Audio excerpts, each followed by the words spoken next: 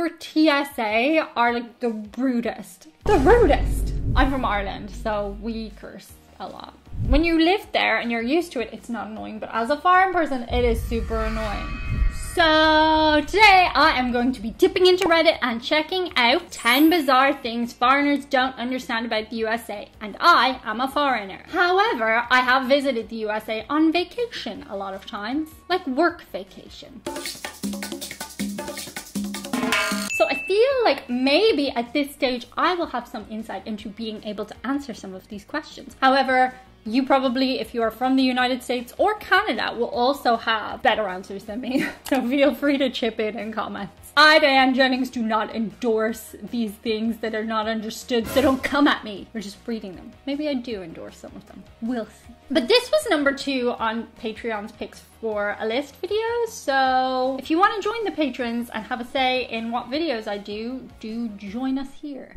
Okay. First up, we have, ooh, straight into it. Pew, pew. I think I can say that on YouTube in 2023. Guns and explicit violence are fine on the TV/cinema, but nipples are evil. Yeah, that is a good point. Like, there is a lot of that stuff on American television and also in video games and that, but like, you literally cannot show a nipple. And in lots of parts of Europe, like, it's free the nipples central. It's very normalized to be topless on beaches in a lot of parts of Europe. And if you stare at people with their tops off, like, you're the weirdo. I do find that funny though.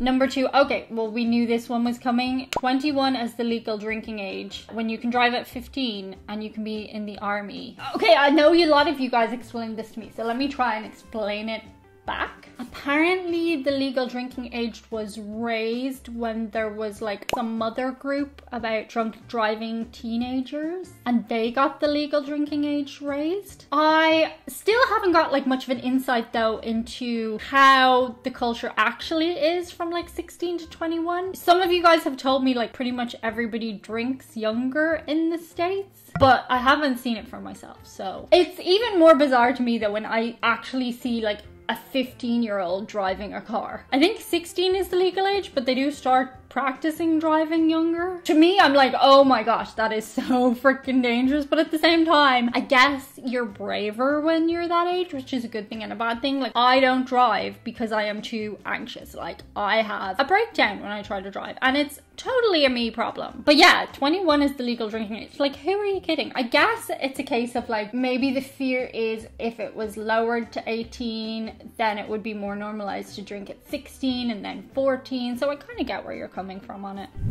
Food. Why your small size is equal to our large size? I think I know the answer to this again. I think this is to do with something called I forgot the name of it. The value proposition. So businesses compete with each other. If you can get like a bigger burger in one restaurant than in the restaurant next door, you'll think it's like better value. I do find I lose all sense of portion size after I come back from the States, so like literally. When you're serving up food in your houses, maybe you guys can answer this for me in comments, do you serve as large portion sizes as you would get in a restaurant, or do you serve more like smaller portion sizes? That's a really interesting question. I would love to know the answer to. But yeah, my understanding is people say like, oh, for $10 I can get like 7 chicken wings here, whereas in the restaurant next door I can only get 5 chicken wings for $10. So I think that's where that comes from. You guys explain that to me. Oh, this is a good one. I relate to this. Why do you feel so unwelcomed at the border/airport when the people inside of the country are so nice? Your TSA are like the rudest. The rudest. I genuinely feel like I'm coming through like a prison when I enter the country. The people who ask the questions at border control are usually really nice, but the people doing the queues for like bringing your stuff through the x-ray machines and telling you to take off your shoes and stuff, like, they're so rude. Obviously not every single person, I'm talking as a general. If you work in TSA and you're nice, like, great. But in Europe, usually those people tend to have to be nice because they're sort of almost the face of the country. Like, they're the first people that you will meet from that country when you get into that country. So generally they're usually very polite and nice, whereas my experience has been TSA like shout at you like you're an idiot. Unfortunately. Next up, the obsession with censoring profanity. So you guys have explained to me that different states are more down with cursing. However, here on the channel, people call me out if I say Jesus Christ. That is a cultural thing, okay? We take the Lord's name in vain culturally. So like, you can't hold that against me. That's my culture. But there are some people who are like, oh, profanity. I'm like, really? You haven't heard the F word before? There are certain situations where I feel it's not appropriate to go around effing and blinding. Like, generally speaking on my channel, I try not to curse unless I really mean it. Like, sometimes if you're trying to be emphatic about something, then cursing is like appropriate. Like, it was effing huge, or it was so effing small. I don't think I've ever seen a European be reactive to profanity. I have heard from my sister-in-law who is English that some people in her family are reactive to curse words. So that's interesting. Like, maybe there are different parts of Europe that are more reactive to it, but I'm from Ireland, so we curse a lot. Oh. Okay, I'm just reading this. Don't hold it against me, but also I don't necessarily disagree with it. Why every one of you that I've met is lovely, charming, and witty, yet collectively you're a bunch of...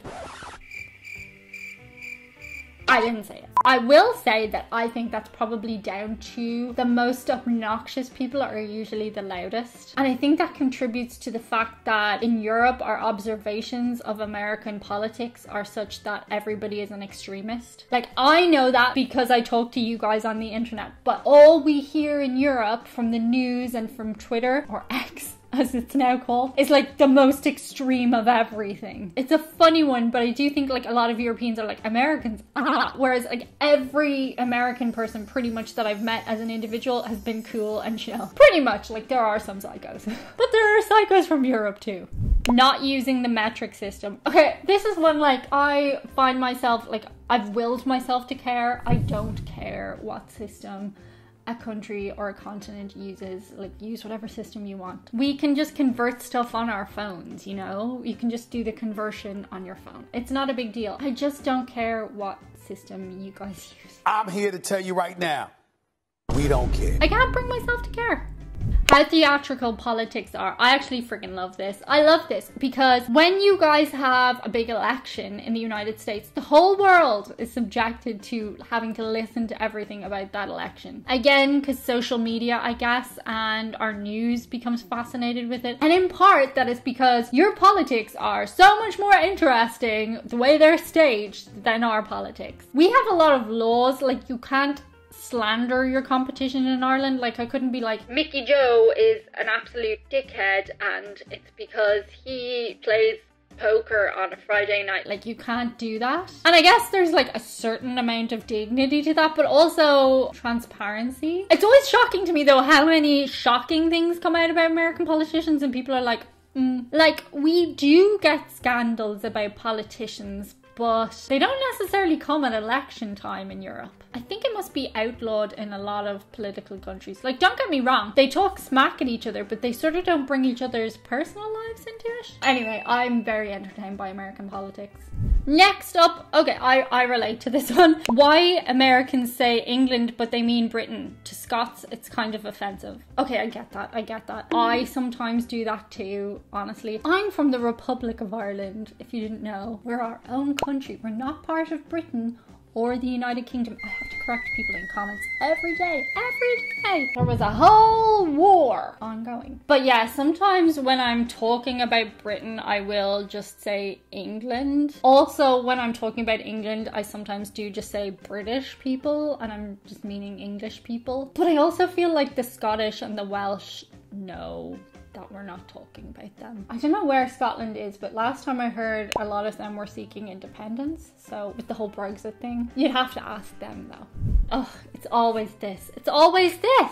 Why is the tax on an item you buy only added after it gets scanned? Why is it not just included in the price?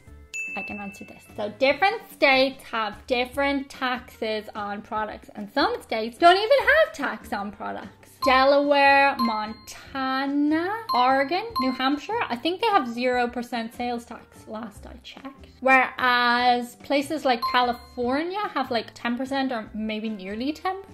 When you live there and you're used to it, it's not annoying. But as a foreign person, it is super annoying because you don't know how much everything actually is. And again, because a lot of you guys pay for things only on cards, it doesn't matter that much. But like if I'm going somewhere and I have cash, I want to know exactly how much cash to bring. I don't think it will probably ever change because I think rolling out anything universally across the United States is difficult, but it is difficult. Makes my head go. Amazon have started doing it. I don't know if it's just on my account because I have a business account, but they've started like telling me the price, and then in like little brackets in grey they'll be like plus net VAT total, and I'm like, well then that's the total, just tell me the total. But I don't know, I think we're always gonna butt heads on that one, but maybe you think differently in comments. I really want to hear from you, let me know. Shout out today to a couple of very special people. It's the Karmic Goals crew. Sing your Karmic Goals crew song. Karmic Goals, Karmic Goals, Karmic Goals, buy chewy hypoallergenic dog food,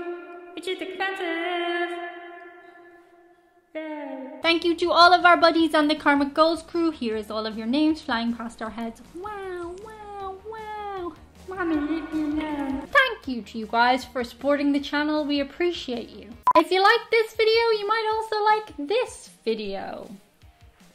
Somewhere on the screen right now. That's it for today. See you guys on the inside. Bye.